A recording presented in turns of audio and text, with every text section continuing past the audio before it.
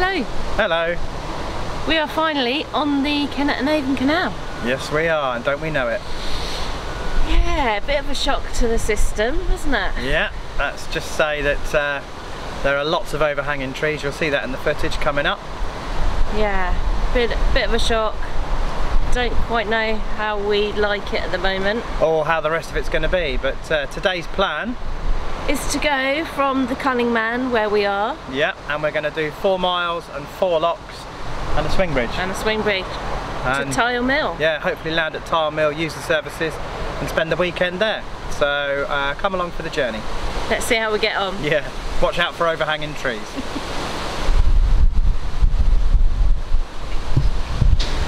So this is our mooring at the Cunning Man, and the pub is right behind us. And there we have it, the Cunning Man pub. It's a beautiful thatched cottage. Okay, so the Cunning Man pub takes its name from an old wizard. It's a local legend. It's the Cunning Man of Theale.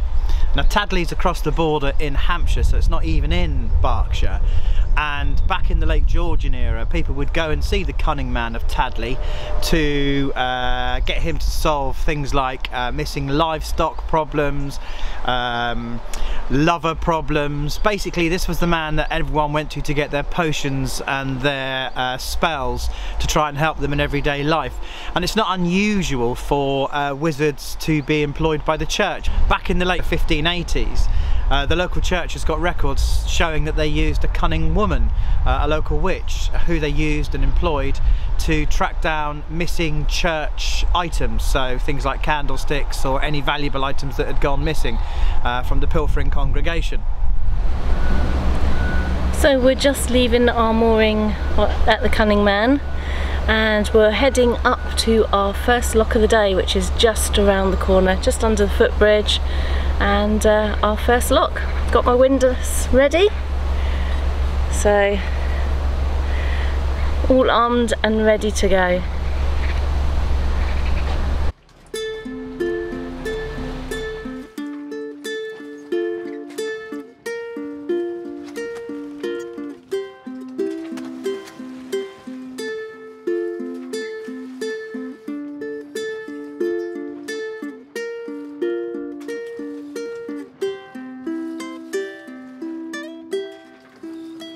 There was you, there was me, wind, birds and endless sea. There was you, there was me. So this is us in our first lock. Julie's just about to work the paddles and we're on our way to Tyle Mill.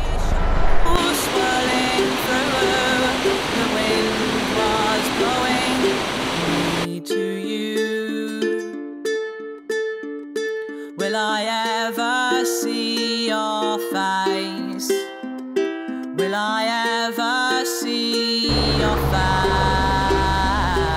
Will I ever see your face? Just like I used to do. So obviously you had High Bridge, which is very low. You've got these two 90-degree turns, which I think was more difficult coming the other way actually, but I don't want to speak too soon. Just like I used to do. There was me, there was you. In fact, I think that's over 90 degrees because it kind of goes back on itself as well. And you may be able to hear a little bit of motorway noise. That's the M4. And there is also a stunt plane. Can't quite see it yet. You can certainly hear it. There always seems to be a stunt plane here near Tyle Mill. So perhaps there's some sort of training school. There's a cow in the canal just up here. Oh no, is there?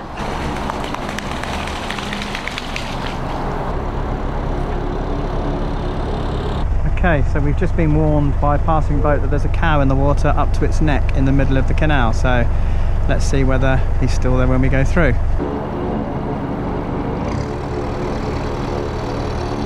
Hi. Isn't it gorgeous? So I don't know if you heard the lady who was cycling past a moment ago. She said that when we go under the bridge to go careful because on the right hand side there is a cow in the water. Now hopefully he's just in the water having a drink and he's not stuck. If he's stuck we're going to have to phone, I don't know, the RSPCA 999, the fire engines. We will see.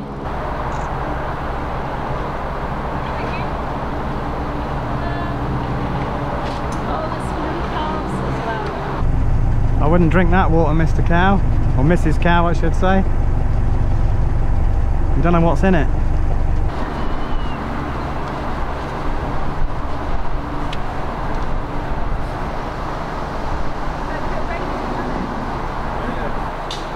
I'm hoping the lady meant the cow's back there and they've got out the water. Let's hope there's not one around the corner. So I'm hoping that whatever cow was in the water was obviously just in there having a little bath and is not in the water now. Thank goodness.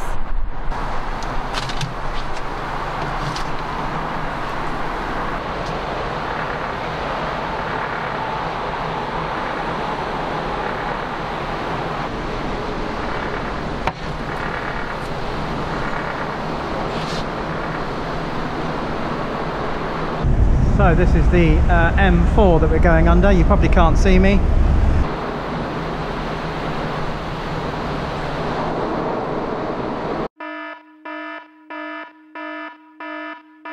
This is what the CRT class is, a wide beam canal. Just look at the overgrowth. I'll show you from behind.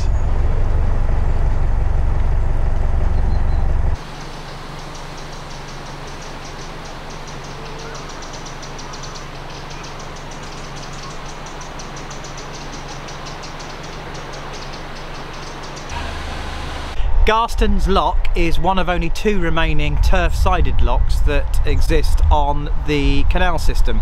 They're scheduled ancient monuments and they were built between 1718 and 1723. Let's go and see what this lock's like.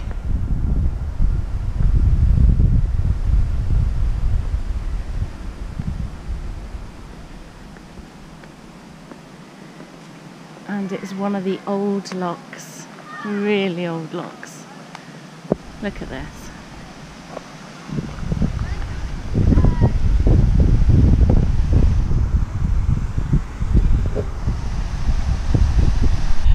What makes them so unusual is that they don't have brick or solid sides, they have turf sides, which means they do use twice as much water as a brick-sided lock. But they are a throwback from the days pre-canal, so these locks predate the canals by almost 90 years.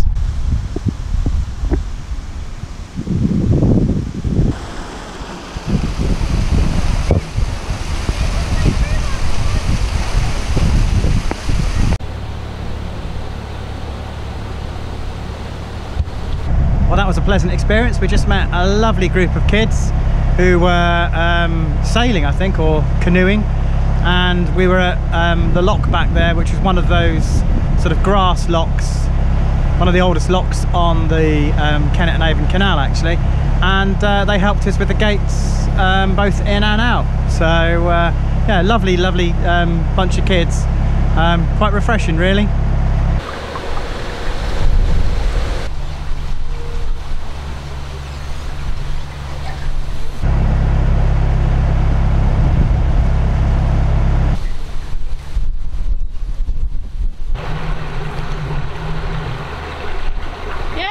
I was saying there was boats moored along there last year. They're going up, take that one foot. Oh, is that it? Right.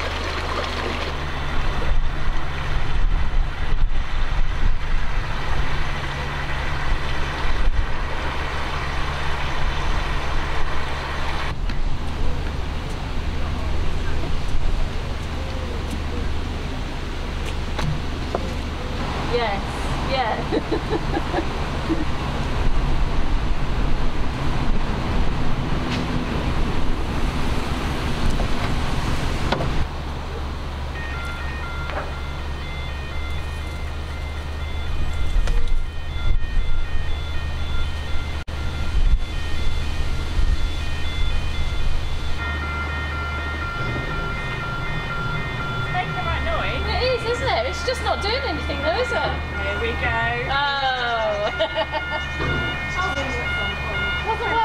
lovely. It wasn't working. It's going now. So I did wonder how that was going to work.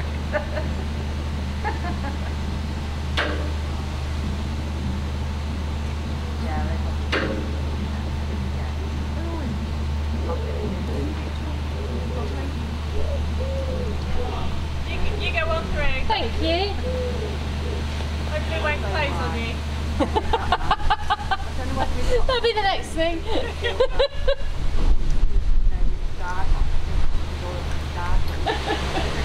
They're in a hurry, aren't they? Oh, it's a nice concrete edge here as well. Oh, lovely. That's good. Oh, lovely.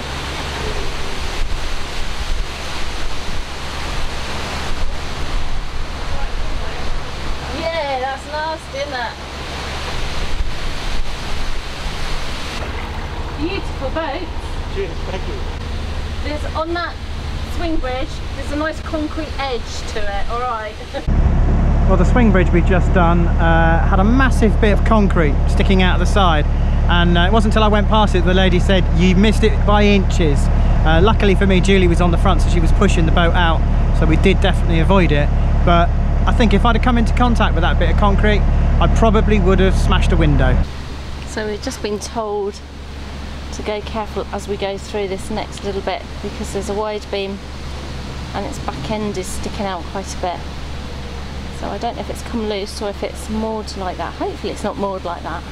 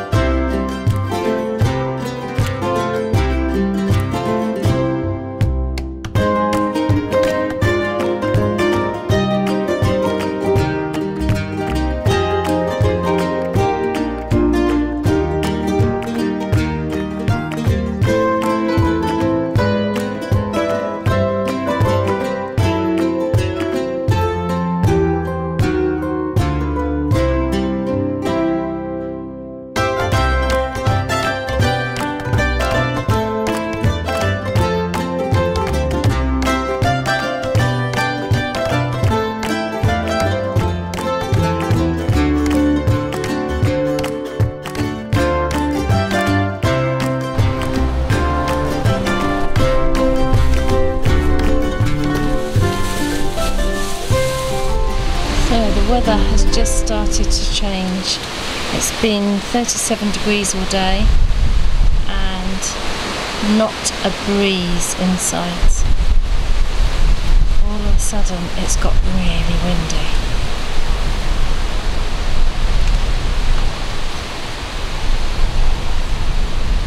And there's thunder about. There's a storm coming. Did you see that flash? I hope you did.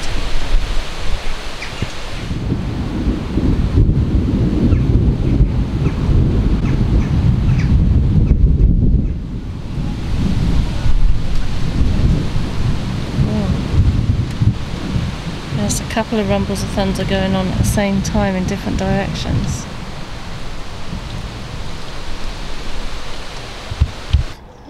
So what a fantastic mooring it's been. It has been fantastic. It was quite incredible really. When we moored up we got help straight away. We did. And then we got invited to a barbecue. We did, yeah, within about 2 days of being there. Yeah. So we've got to say hello to a couple of people, Annie and Ken. Yeah, Hello hi. to you. And also Steve and Tina. Steve and Tina, hello to you. So thank you for inviting us to your socially distanced barbecue. Yeah, in fact we've had 3 now. Yeah, we have. But yeah, so it's lovely to get invited. We've got a couple of people to thank as well, this week's patrons. Yep. We've got James and Dominique Haverstrong. We've got Ricardo Nunez and his partner Carla. And although we said thank you to Ron Hayward last week on screen, we didn't say thank you in person, so thank you, Ron Hayward. Thank you very much. Each and every one of you, your support is greatly appreciated. Yeah. Yes, and it does help a lot. Massively. Thank you for watching. And if you like the video, please give it a thumbs up. And if you haven't subscribed, please do so. It helps us massively. And once you do subscribe, don't forget to click the little bell icon, and that lets you know when we post future videos.